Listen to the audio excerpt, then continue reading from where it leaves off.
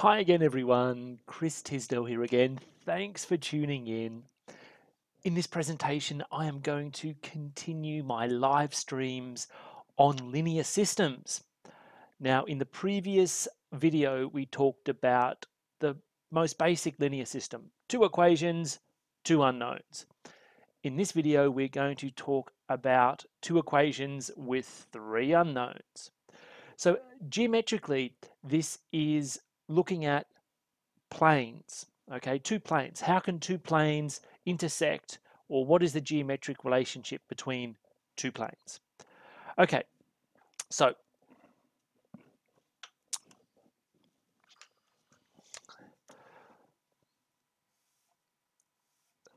I'll show you some examples of some linear systems of this type in a minute, but let's think about what the outcome of the solution space can be.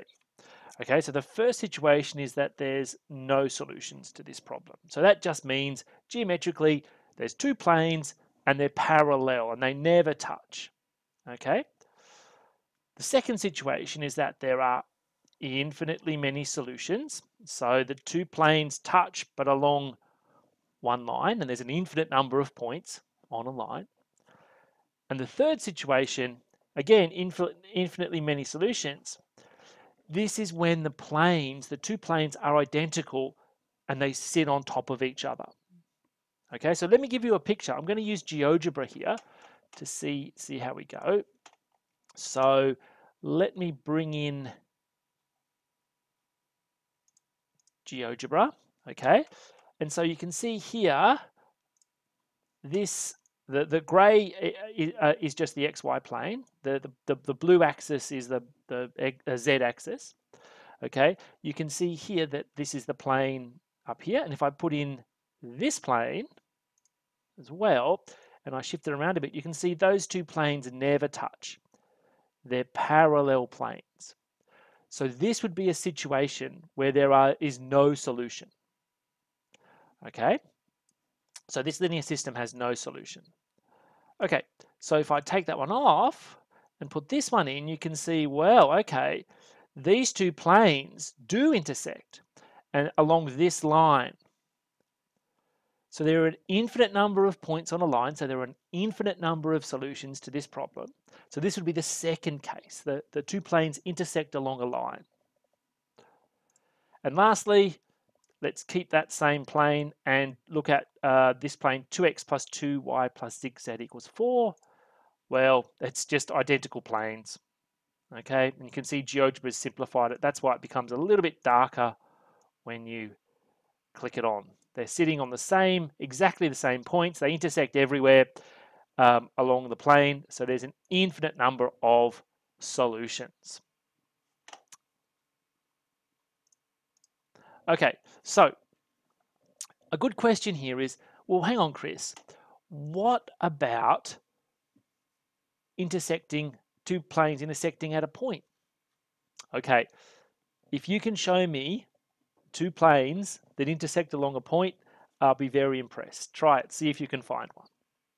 All right, so they're the three situations. So here, remember from the previous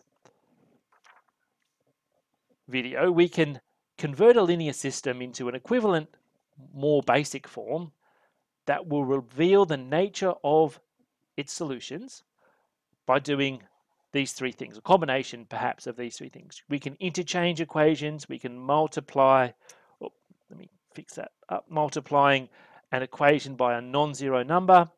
We can add a multiple of one equation to another equation. Okay, so let me give you an example using the two equations, three unknowns type problem. So here's our linear system. The unknowns are x, y, and z. So you can see what I've done here, and this is one I've created earlier, I've taken equation 2 away from equation 1, and that's eliminated the x's. So I get this kind of equation now. Now I haven't changed the nature of the solutions there. And what I've done then is multiplied this new equation by 1/5, both sides by 1/5. Again, I can do that because it doesn't change the nature of the solutions. Okay, so basically I've done this and this. Okay, so what I have now is I've written down this simplified system just by using this new equation and the first equation up here. Okay, all right, so what can I do now? Well, I've got a simplified system. I can't get x and y or z explicitly.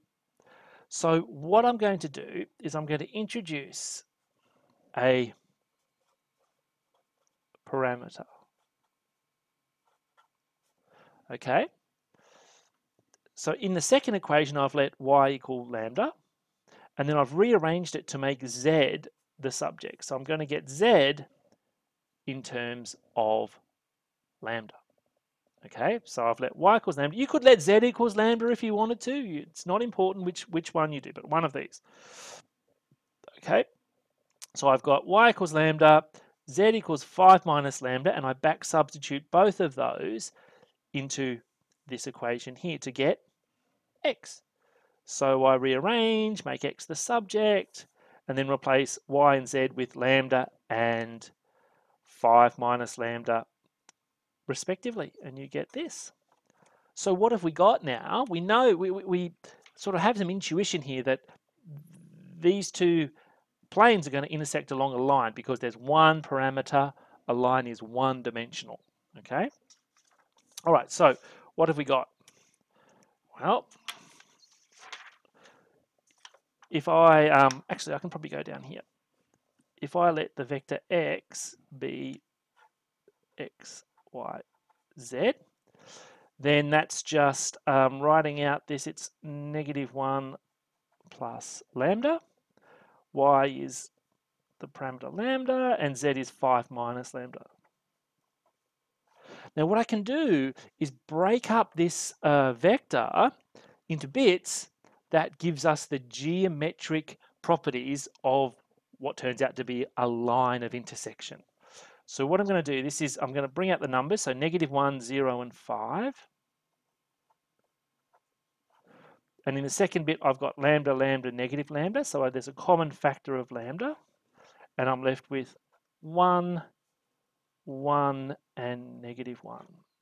And this is a line, so lambda's between -infinity and +infinity. Now, this tells us the geometric nature of our line and the solutions. This represents the line passing through this point, the point -1, 0, 5, and it's parallel to this vector 1, 1, -1. Okay, so let's write down the solution. So the solution is the set of points on the line, say L, that passes through the point -1, 0, 5 and is parallel to the vector, say V is this vector here, 1, 1, -1. So there are an infinite number of solutions. They're the points that lie on this line, okay?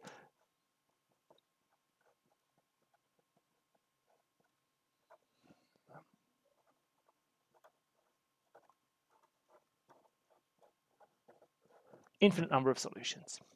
So the two planes definitely touch, and they touch along a line, and that's the equation of the line in parametric vector form. Okay, so that was an example where the two planes touched along a line. Okay, let me show you another linear system. Here we've got two equations, three unknowns, x, y, and z. And you can see here that what I've done is I've taken 2 times equation 5 away from equation 6 to eliminate the x's. Okay, now if I do that, these things disappear, these disappear, and I'm left with positive 6 on the other side. So what does this tell us? Well, it says basically 0 equals 6. Well, hang on, what does that mean? Have we broken mathematics? No. It tells us that these equations, we led to something that doesn't make sense. So these equations are what's called not well defined or not well posed, right? This problem is not well posed. So this is a situation where there is no solution. The two planes are parallel. Okay, so I've taken 2 times the equation 5 away from equation 6. You could just multiply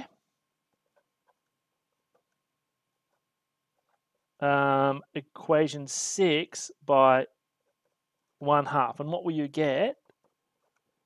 You'll get x minus 3y plus 3z equals 5. So what does that tell you? It says x minus 3y plus 3z equals 2, but x minus 3y plus 3z equals 5. So how does that work? Clearly there's something wrong because the two left-hand sides are equaling different values, 2 and over here 5. So there's a problem, right? Definitely these two planes do not intersect. So we realize that we're talking nonsense here. We conclude that the planes are parallel and not the same, and there is no solution to this problem. Okay, what about the third case? Well, I'm glad you asked.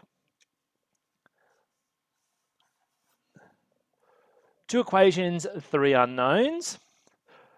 Here, you can basically see that the second equation, equation 8, is twice times the first equation. Now, I've taken sort of 2 times equation 7 away from equation 8, but you could just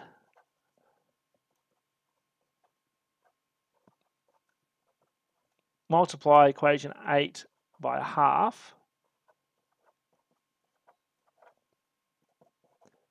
and you're led to this equation, which is the same as equation 7. So what does that tell you? It tells you that you've really only got one equation there. So this is the situation where the two planes are identical, they lie on top of each other, and again, we're going to have infinite number of solutions, just like I showed you in GeoGebra.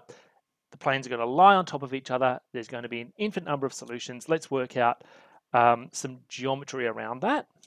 So you can see here, really only need to work with, say, the first equation. I've introduced 2 parameters.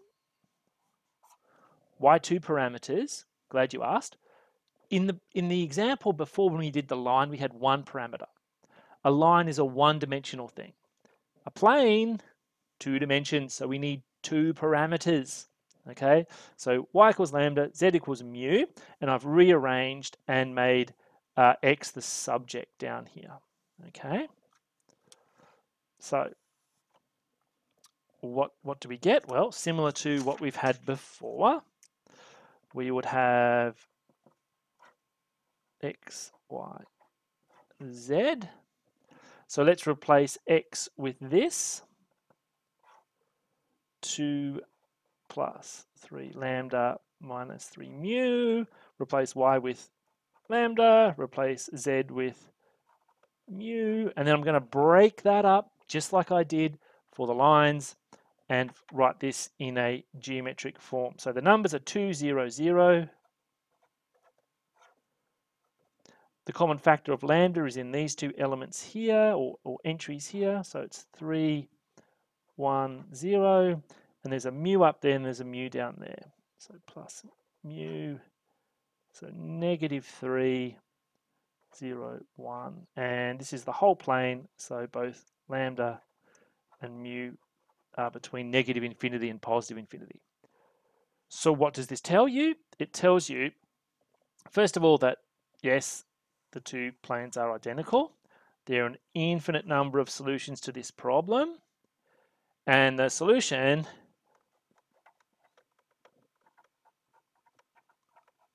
is basically the set of points on this plane, which it's the plane that passes through this point and is parallel to this vector and this vector.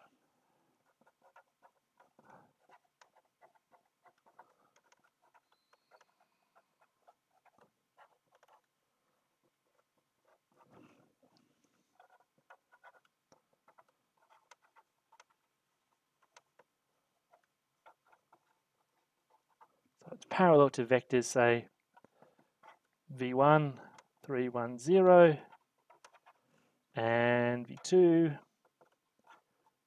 negative 3, 0, 1.